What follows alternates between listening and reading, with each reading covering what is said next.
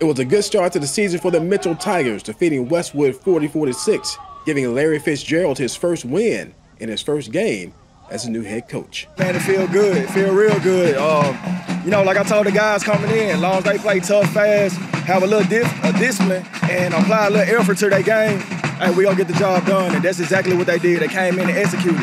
We got some things we got to clean up on, but we'll take care of that first thing Monday.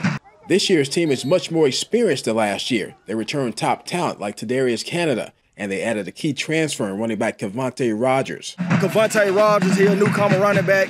We got Lamarius Liggins, Quentin Osby, Darion Bethune, Matavion Pratcher, Kylie Meeks. We got a lot of veterans. Last year we only had 2 seniors on the team, so we're returning starters on offense and defense. So these guys, they know what to do. They know how to get the job done. And hey, we just looking forward to the matchups every week. This team can be real good.